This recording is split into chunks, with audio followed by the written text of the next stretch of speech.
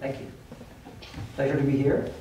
My name is Lee Tsai. I'm director of CREST, a professor of education and psychology at UCLA. I'm a statistician by training. I work mostly on educational data, but I'm not here to talk about any of that. So what we're here for is to propose the idea of starting something that is a nonprofit located somewhere in Westwood, in this neighborhood, licensing intellectual property for product development to serve educators and students. A little bit about me, a little bit about CREST, which is a center for research on evaluation standards and student testing. We have been around for about 55 years on this campus, and we do a large variety of work, mostly around educational assessment and evaluation, but also occasionally into educational technology. Alpha 21, this is the key focus of the program here. This is a CREST program creating innovative English language proficiency assessments for kids in all K-12. And these are programs that have been so far funded primarily with state contracts.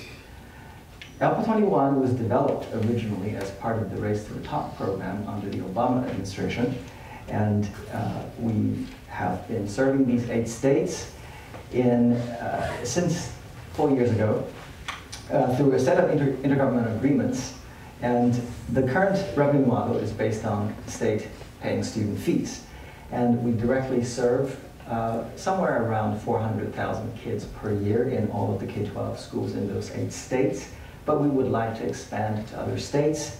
And this is urgent because we believe, those of us who work in education, that they deserve these services as part of their basic civil right. Without the English language proficiency, they will not be able to benefit from ELA or math or science or social studies instruction. And this is a fast-growing subpopulation that deserve attention. Some of them also are coming from very, very disadvantaged backgrounds. By 2030, we predict that there will be a quarter of K-12 students who will be initially classified as English learners.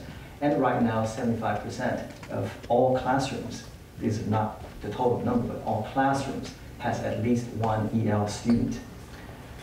Then the problem is that how do we help the teachers handle this issue? How do we help the students? CREST and Alpha 21, we have developed over the last 50 years, Alpha 21 more recently, over the last 5 to 10 years, products that we have researched to show that work. And we have large, easily accessible markets through our relations with the states, with the local districts, and we have a very strong reputation in this area. But our impact is limited because CREST is, after all, a R&D center. And an R&D center really should not be doing any of the marketing.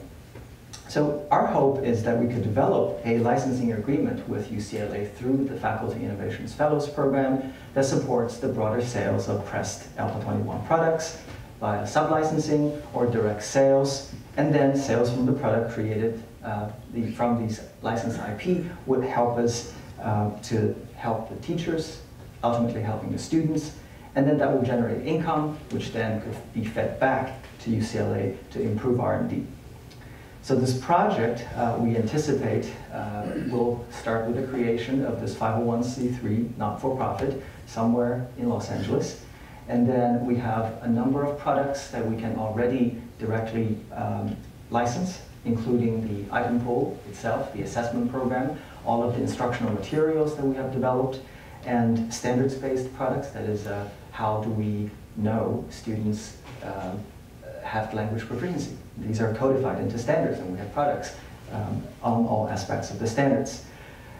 We would study this immediate and concrete case just to give you an idea, because ultimately, unlike some of the for-profit startups that I have had the fortune of interacting with over the last several years, for this, we're not really asking for a whole lot of money because most of this is already self-sustaining. For example, these English language proficiency standards, how to implement them in classrooms. You just need something that's very, very basic, very, very cost-effective tools. But with that, with the sheer number of schools, we would be able to easily achieve revenue neutral status by the end of the first year. and we would then be able to expand and reinvest. So again, the competitive advantages of us is that there's currently an underserved market, and this market deserves service in any number of ways. We have easily convertible users because they already know who we are, and we've been doing this for many, many years. And we have a team of great thinkers at Crest and Alpha 21. So again, to recap, we hope to develop a licensing agreement with UCLA to allow us to market these products that we believe are beneficial and that would allow us to help the students, so that ultimately this creates additional revenue stream for Crest, for UCLA, to reinvest into development of further products. Thank you very much.